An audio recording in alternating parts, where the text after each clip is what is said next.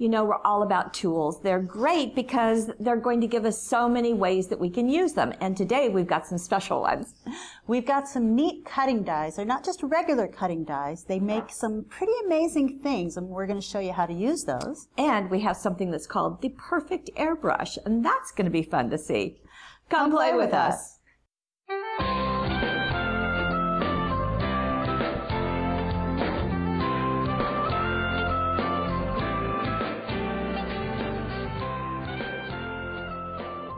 Okay, here are the tools we're featuring, all of these. But we're going to look at them one at a time. Yeah, let's do that. So we'll start with the Inky Annex Crafty Cuts dies, and this one is called a steel cage. Now, this doesn't look like a whole lot right here. You know, it's a square. It's called a square cage, but wait till you see what it does. Right. We have projects, but also kind of like to show you what it does when it actually gets run through your machine. Right. You come out here. I just have a piece of paper, a piece of patterned paper, and I run it through on this side.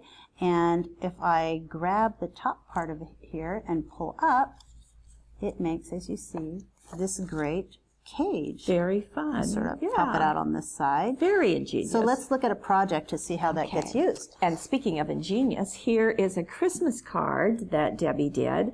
And here is our cage right in the middle. And as we pop it up, you can see that there are some die cuts and some holographic paper. So you can layer those on before you set this piece on top. But isn't it great that you can embellish this piece of paper? So there are dazzles on here. There's a die cut set on here.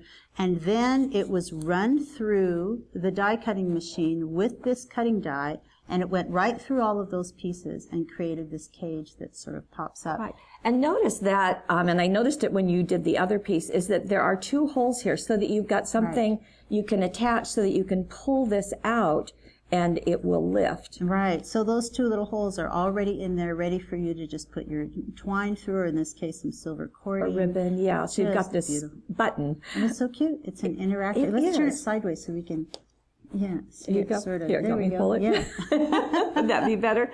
So it's just very clever. And of course, it's a great tool, but what's clever is what you can do with it. Right. Now, just so far as the materials, what Debbie used is the Christmas lace papers, but also this big die cut. Now, I would really never have thought of putting a die cut on paper and then running it through a die cutting machine. Yeah, I didn't know it would actually cut through it, but it did quite nicely.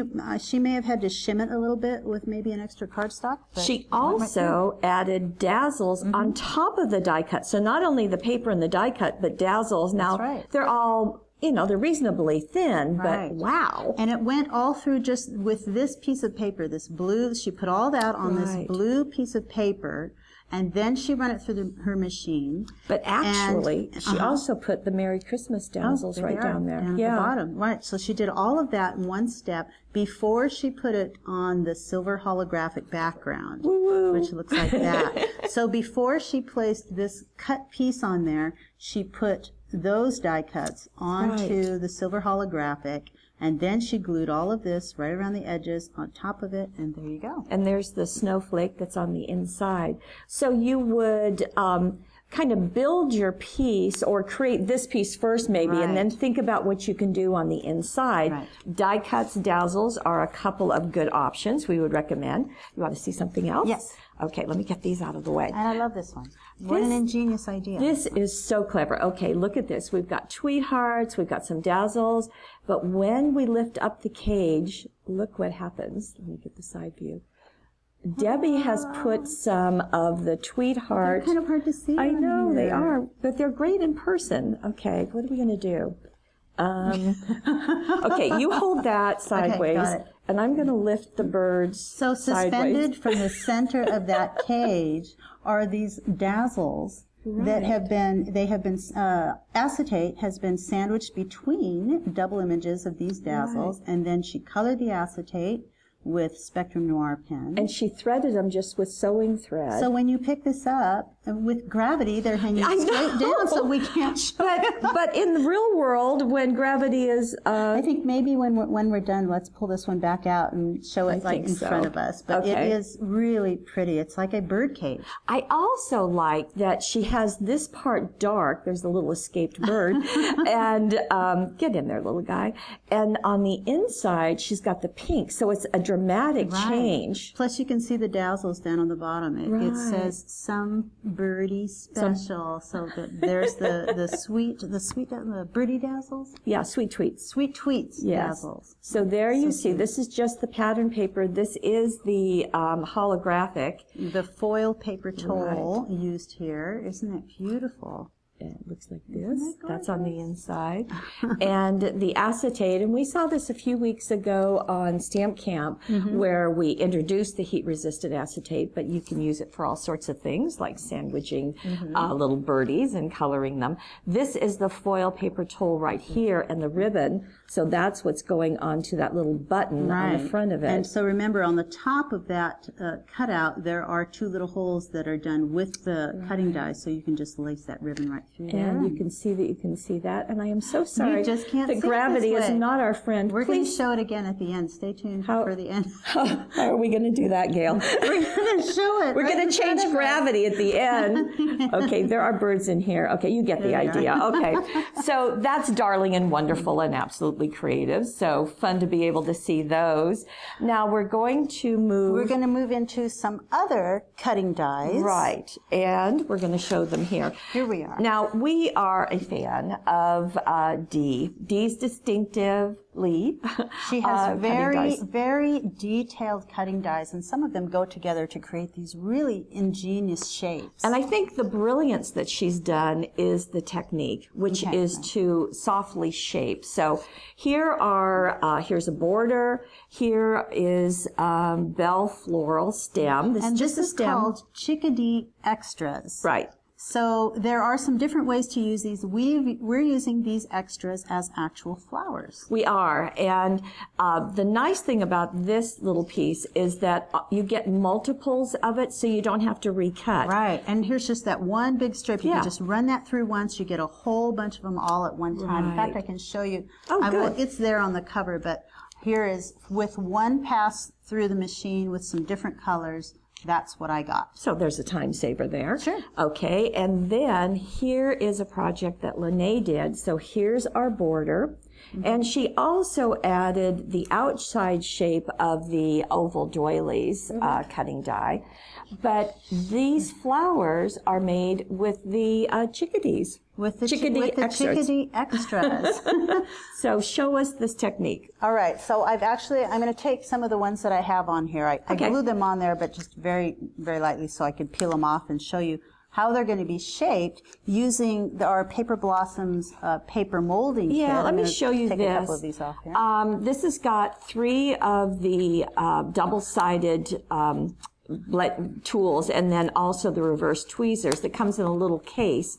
So it's nice to hold everything together, and it's really those ends that you're going to be doing your shaping onto what? I have a mouse pad, so you can use like a mouse pad. You can use kind of a hard rubber mat would work well for curving these shapes. First of all, I'm going to start with those green leaves. Let me point out on the green leaves, all Lene did for those was she took one of these pieces, looks like that, and she just sort of scored down the back of it. It's got that paper sort of stuck on there. It's the back. Yeah. She scored just right down the center of the back of it. I'm using a scoring tool for some reason. Yeah, and I would use, let's use the tool we showed. Okay. Here's the ball end, maybe a little bit, here, let me use this one. And go right down the center of it, like so. There you go. And then when you turn it over, you've got that, it sort of folds right along there, and then you've got this inverted leaf shape. And that like that, exactly as you said, is going to become the leaves on the stem. Right. So simple and yet so nice. And what I like is that it's not terribly delicate because you can really push on these little puppies and they're not going to flatten on you. She did, if you look at the center of that flower, she did the same thing for those flowers. So this is what you're seeing. And then she cut off the end here to create the center of that flower. Very neat. That's all she did as far as molding on this one. And then she just placed these. Okay. On another card, I'm going to show you a little bit more paper molding. So those side pieces are this piece. Right. Just going there. Just like that. So you can do a bouquet of them. You can do a single one, or you can do the duo as here. In fact, why don't I go ahead and show you another technique that you're going to see on one of the next cards.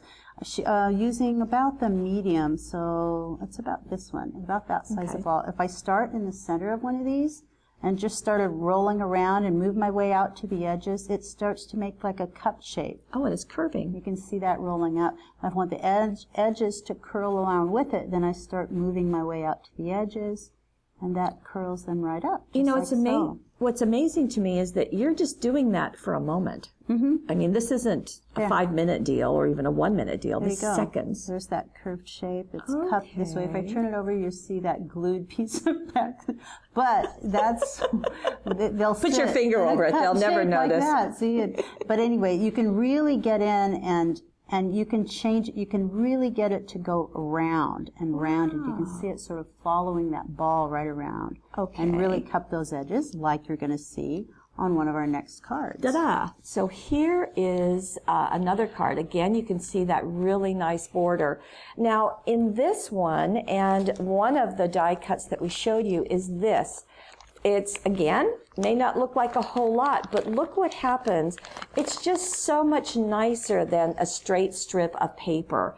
So that allows you, even though in this case, all of these little pieces were cut off so that we had that nice curve. But that's just another way to use it. So you can use one long stem, or you can use the entire stem in one piece. So here it is with that entire stem, and you've got all of these little stems coming down to do the blossoms, and the blossoms are in that same chickadee extra, That's the same chickadee extras. You see little pieces like this, and Lene just used some of those smaller ones, and she just started going along the back with one of those balls. I tend to use a smaller sized ball for a smaller sized piece of paper. That makes sense. So I can get a little bit more control over what I'm doing. I can grab one of the other ones, even smaller tools, and go around the tiniest little edges if I want to get it into a little cup shape. And then when you turn it over, you've got this shaped little And you know, piece of we've paper. carried these tools forever. And they were originally done by McGill with their punches to make flowers. But in this case, it's just adding so much more. Now, all of these pieces are part of that chickadee extra. Right. So, and you can see how they've just been layered with one in the center and then more on top. Really pretty. Isn't it beautiful? And those border strips along the ends there. There's a little inking that's been done on the edges, and it's just, I love those border strips. That's just a beautiful, it's almost kind of an Art Deco look. You want to see something else? Yes. Okay, here is that same curve, but we have done these little guys, and these are called bellflowers. And what they have is the flower and then this top part. Right. And it looks to me like they've kind of been kissed with snow. In fact, as you go down this card, you can see snow on the ground, which And of course... that's that crystal, that micro glitter that has been spread on there. Just a little bit of the micro glitter has been put right there on the snowy suede. Oh, okay. Can we get in really close? A little bit there. It's a little bit on the up? caps of those flowers. You can see it sparkling around. Hopefully you can see it sparkling So around. probably just a glue stick was just run along there, and a little bit of that glitter sprinkled on. And then these are also the leaves.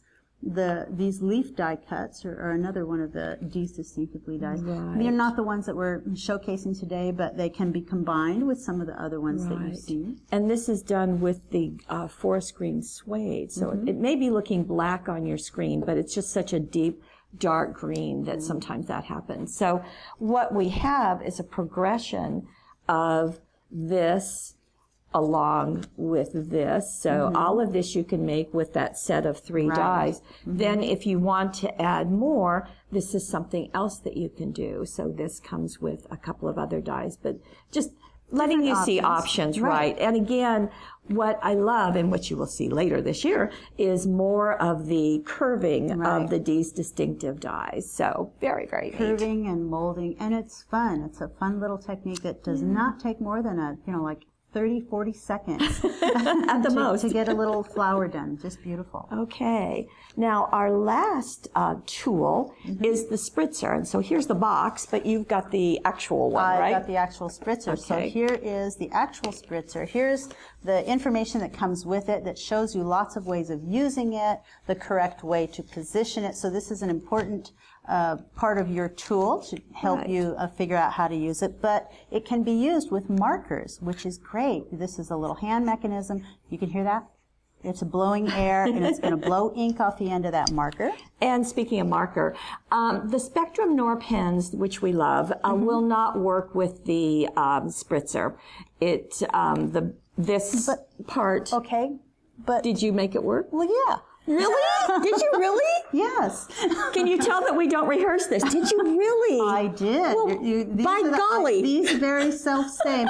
I will say it's a little, you really have to push to get them in there. You really have to pull to get them out, but I did it. And the only reason that it was difficult is because with these new markers, they have this rubberized end. Yeah. And that sort of likes to get hung up in there. But I found that I was able to do it. And if I can do it with my bum thumb that just had surgery, then you could do it. Hot damn. Okay. Well, listen to Gail, because obviously Paulette hasn't a clue. But this is so funny. But I know the brush markers will work, and Marvy there's like several sets.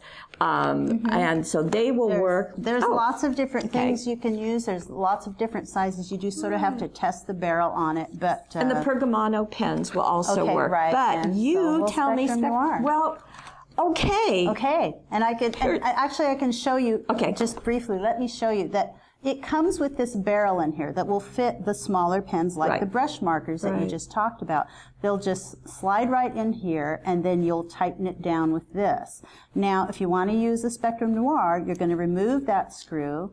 You're going to pull out that barrel, and now you have a larger opening, which is, it's made just for this. You want to remove the chisel end of the cap, and then you want to place it in there. And I turn it so that that chisel end is sort of that direction, and push it in there. And this is one of the tricks, is the positioning of your pen. Right up. You want it over that hole just far enough to where it will actually spray past. It will hit that and pick off ink. And I tried to get a piece of scrap paper, and I kind of failed right before we started. There we go. That's good. Oh, okay. You got one? Okay, how's this? Perfect. Then you're going to experiment. This is the first thing you want to do. You want to get this, you want to start experimenting. You're just going to start squeezing this. You want to point, so get the angle that you feel. It's going to be different depending on the angle that you do, and you just start spraying. Oh, wow. Now, I find if you watch, before you get in too tight, if you can back up just a little bit, thinking, John, when you start spraying, you can watch and see this move. I didn't like that a whole lot because I was like, oh, I wanted it right there, and it sort of moved away. So I found that if I hold this while I'm spraying, it's more directed, and then I can go up higher. You get more control. If I go higher, it gets larger sprays, and if I get down close, I can get really tight little sprays. But to me, it's a beautiful look, and you know, you can get it pretty, you can get pretty concentrated if you keep moving it around, or you can just get these nice wide sprays if you back it up. And you can use any pen now. Any Spectrum Noir pen will work just fine in there. You just have to. So funny. Getting it out is the same thing. You sort of have to work it past that rubbery there, but it does work. Okay, that is so funny. All right. Okay. This is a project that was done and using the Perfect airbrush, the spritzer, but also using it on a stencil. And this is the gears stencil. So you can see this was placed on, we've got the pack of tags. So it was placed over, it was eventually put on a tag, but I think first it was done on craft paper. Could be, and then glued to it, right. But a couple of different colors of those brush markers were used, so the stencil is sitting over it, and you just start spraying all over, get it to the concentration that you like. Really kind of fun with the gears that the black that you're seeing are the steampunk dazzles. Right. So they do a really nice job of marrying up with the images. The nice thing about working with these pens is that they dry really quick after you spray them. Oh, right. It's not like spraying other kinds of paints and then you have to let it dry for a long time. It's almost dry by the time you're done. Right. Just really, really pretty. I love that these were backed with this hammered gold paper. Yeah. That's just a really nice touch. There's the hammered gold, really pretty. It's available by the sheet. But isn't that, it's a really nice look, and it lets your pens and your stencils kind of do double duty. But then Miss Gail came up with another idea, as she usually does. Look at this beauty. Okay, so you want to walk us through what you did? Sure. There's a couple of different things going on. You've got, of course, these acetate butterflies on the top that have been sprayed, and I'll show you that. But also the background. I created my own stencil with how many butterflies? 3 butterflies and 2 shadows, something like that. Cutting dies. This is one of our cutting dies, and I just ran it all across. As a matter of fact, should I show that? There it is. 3 butterflies and 2 shadows, cutting dies. So I took those shadows and I cut out several areas on a scrap piece of cardstock. So now I have a stencil. Right. You do that with all of our cutting dies. Make By golly. with our cutting dies. And then I put that I set that on top of a Mirage paper. I actually taped it down, but in this case, I'm not going to worry about it. And notice it's a patterned paper, I would like to point out. A patterned paper. I took from the turquoise set, I've got BT7. Of course, you can check our gallery for all of that. I removed the cap. I've got that barrel that sits in here for the smaller markers already removed. I can't tell you how delighted I am that they work with Spectrum Noir.